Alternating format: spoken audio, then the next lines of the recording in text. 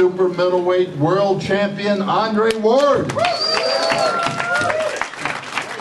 Andre, before you do speak, I understand we've got something from the mayor with a proclamation, so I'd like whoever is representing the mayor.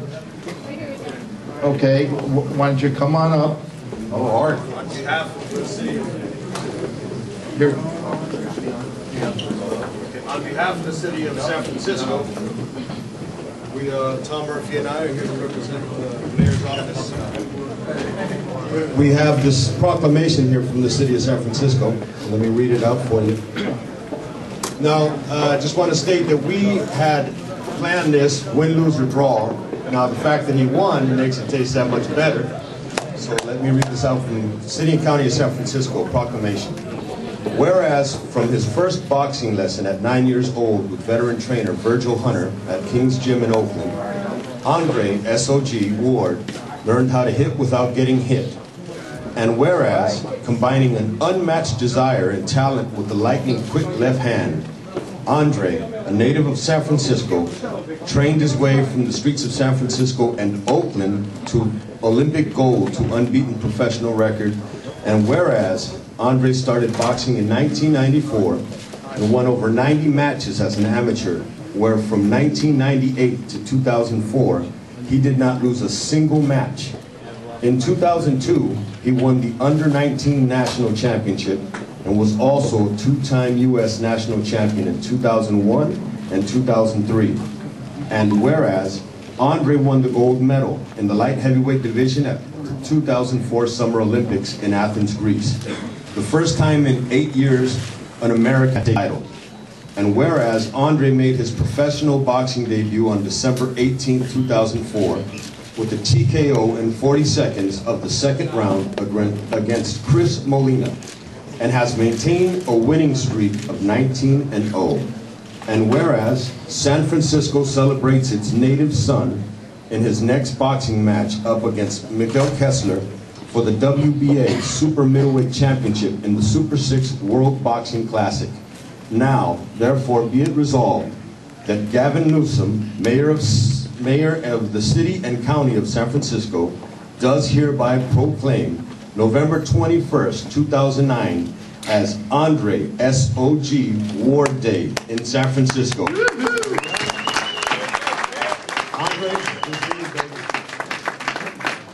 and we'd like to thank Tom. Tom made this happen. So, Virgil, congratulations.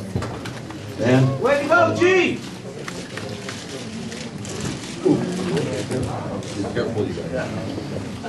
All right, Andre, I'm going to do it again. The new WBA 168-pound world champion, Andre S.O.G. Ward. I don't know what to say. You know, nothing's impossible. You know, nothing's impossible. I've tried to keep the same story my whole career about my faith in God. You know, I've tried to keep the same work ethic. I've tried to keep faith that, you know, I'm in boxing for a reason. I don't believe that God has allowed me to box to, you know, to go beyond what I'm supposed to and lose my faculties. And, you know, I feel like, you know, I'm 25 years old now. I feel like maybe I'll do it until I'm 30, you know, depending on how it goes. And I feel like I'm here to make my mark and use the stage and the platform that he's given me to glorify him. And, you know, this is just unbelievable. You know, and I just want to send a message to kids, as well as the adults in this room and those who are listening, that nothing is impossible with God on your side. Nothing. Nothing. Right. You may not be an athlete, you know, you may be in the corporate field, you may just, you know, I don't know what it is, but nothing is impossible with God on your side. And I felt like I've had this story all the way up. I didn't just get this story tonight. And, you know, that's my story, and I'm sticking to it. You know, that's what it is. So 15 years, baby. it's been a long time. It's been a long time. Right now, this is a dream, man. This is like a movie. I'm dreaming right now. This is unbelievable. I mean, I got so much support from this fight. I mean, just, you know, I mean, guys came out in Nito Donaire. I mean, this guy gave me so much inspiration. We came up together. See what he did to, Vic Darchinian when he won his title, I said, man, if this guy can do it, I can do it. BJ Flores flew in, a young up-and-coming heavyweight, man. He's sending me texts saying, man, I saw you at 17 years old. You were special. This is your not me. So many people from my church sent texts and phone calls and just messages and, cards. And everybody kind of had the same thing, that this is your time. Go get what's rightfully yours. You've been working hard. And it was just confirmation that this is my time. And I just kept telling myself that in the locker room as I warmed up, that tonight is my night. Tonight is my night. And I didn't want to minimize Kessler to make myself feel better. I wanted him to stay. He's everything that everybody said he was. But I just felt like we were better tonight. And that was the difference. And that's right. And Devin Alexander and Kevin Cunningham, I mean, these guys just showed up, man. This is another one that, I mean, his ring walk, with him and Kevin, his trainer, I played that over and over. I mean, it was late at night when I watched it. But I said, man, Devin is going for a title. And then the way he won his title, it just inspired me, man. I said, man, if these guys can do it, I can do it. And I look up yesterday, and they got 2 suitcases. They showing, Kevin shows up, Devin shows up, and they said, man, we here to see you. I'm looking like, what are they doing here? And they say, man, we here to see you. And I was just blown away by the support that I got from the boxing community, young guys that I came up with, and my team around me. I mean, it's just unbelievable. And to see the crowd tonight, it was just unbelievable. I tried to stay focused and block it out, while the fight was going on. But I mean, these people came out. The people said I couldn't draw. Boxing is dead in Oakland. They gotta think twice now. Boxing is back on the map in Oakland. Oakland has and the Bay Area has a new world champion.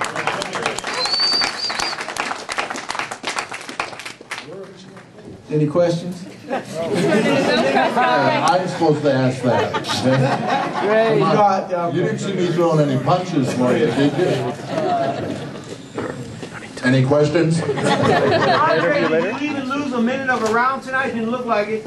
I think I lost. I don't know if I lost the whole round, but it was a couple points in the fight where I got a little anxious, and I would leap at Kessler. Part of that was the game plan. I wanted to be a little rough for him. He was literally inside sometimes, just like he'd yell, like I hit him with an uppercut, like he didn't like the inside work. The body shot sometimes he would grunt, and we knew that going in. So part of what I wanted to do was to make it rough, but I got a little over anxious. He would counter me sometimes, but honestly, he never buzzed me, never hurt me. And but he's very tricky. He's very crafty. He's very determined, and we knew that going in. But I felt like, I stayed in control. Even though he would have some moments, I felt like we would get it right back. We take the momentum right back, and that's key in a championship fight. You have to take it from the champion, and that's what my pastor, Pastor Napoleon Kaufman, and some of the elders at my church. I mean, they just been texting me over this last month and a half saying, "Take it." That's all they text me is "Take it." I'm like, all right, and they just keep take it. If you really want it, you got to take it, and I think we took it tonight.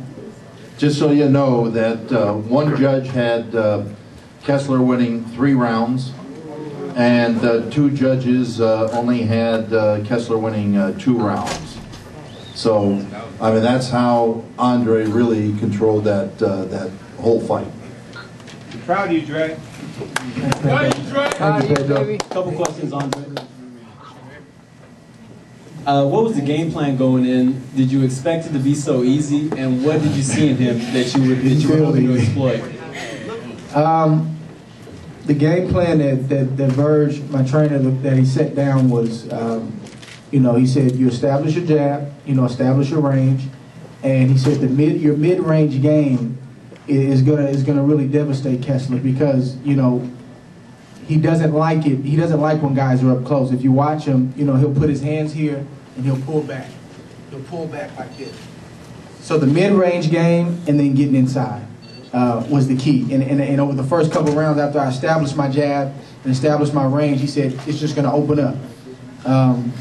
And Verge, Verge is as much as a motivator as he is a coach because we'll have a game plan, but he'll do what I call he'll sing to me. I call it singing to me, where he'll say, it's your time, son. He'll just begin to tell me what's going to happen, and we won't get too technical, and I thrive off of that. I thrive off of that.